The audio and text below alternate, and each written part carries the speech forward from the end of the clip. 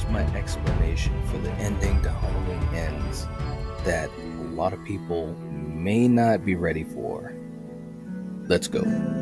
Lock your doors, bolt your windows, and turn off the lights. Make sure the kids are safe at home, cause you're headed to the Nightwatch Zone. Nightwatch Zone. Welcome to the channel, ladies and gentlemen.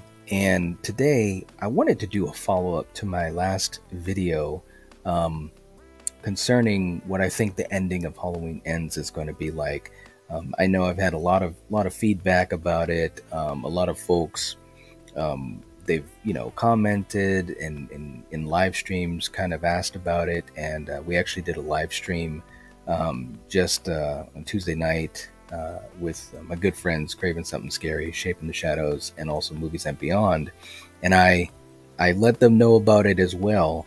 But I want to explain it a little bit so that people don't misunderstand what I'm saying. So just bear with me for a minute, guys. Now, what I said was, I think that the ending of Halloween Ends could be really, really different, which is based upon everything that we've heard from the filmmakers. Now, I'm not saying that this is 100% going to happen. I'm just talking about it as a possibility, something that's come to my mind, because I think it's going to be a little bit more layered than just Laurie killing Michael or Michael killing Laurie. It could happen that way. Again, I want to say this again. It could happen that way. Laurie could win or Michael could win. It could be that easy, that cookie cutter. But I keep thinking to myself that this trilogy has really been about trauma and the effects of trauma on Laurie Strode and on her family. And it's also shown the effects on a town, which is Haddonfield. We saw that especially in Halloween Kills.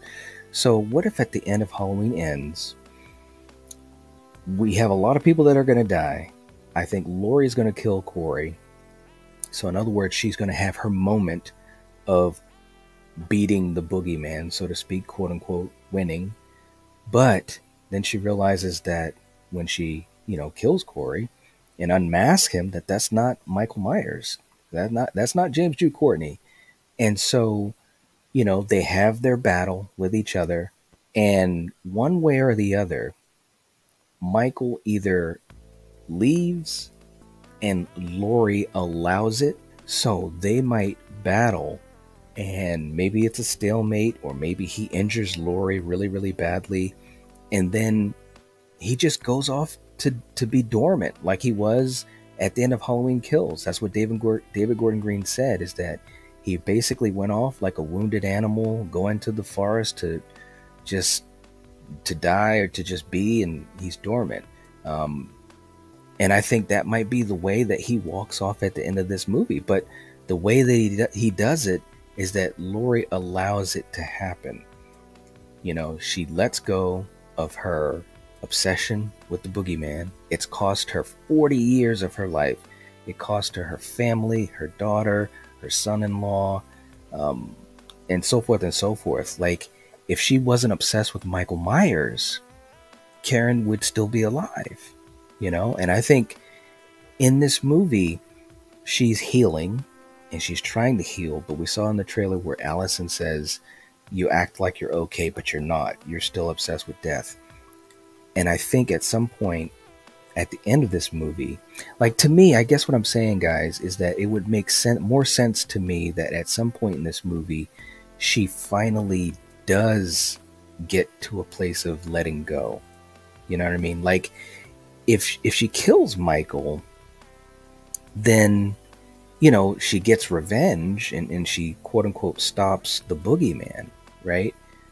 But, a lot of people, they say this, revenge doesn't really heal, So at the end of the movie, I think there's going to be some type of twist where, Michael does leave. He walks off and Laurie is fine with it. Or at least she just figures, I'm done with you. I'm truly letting go. Now, I know there's some people that have said, why would she be okay with Michael, walking off to die, whatever?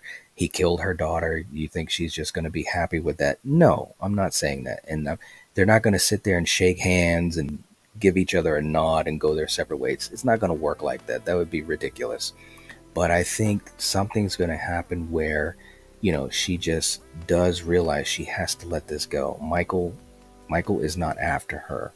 She actually put herself in his path. Well, Sartain did, but if she had just left Haddonfield after the events of 78, none of this would have even happened.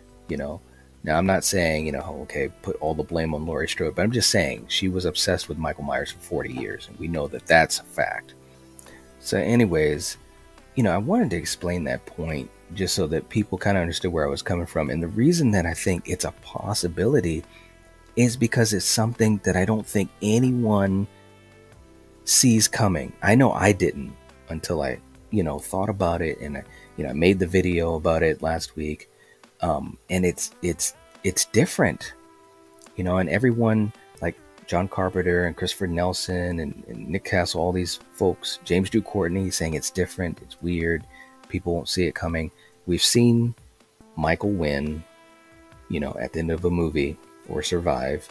We've seen Laurie kill Michael at the end of H2O. So we've seen those things. And plus, those are things that people, they can readily guess, one's going to win or the other's going to win.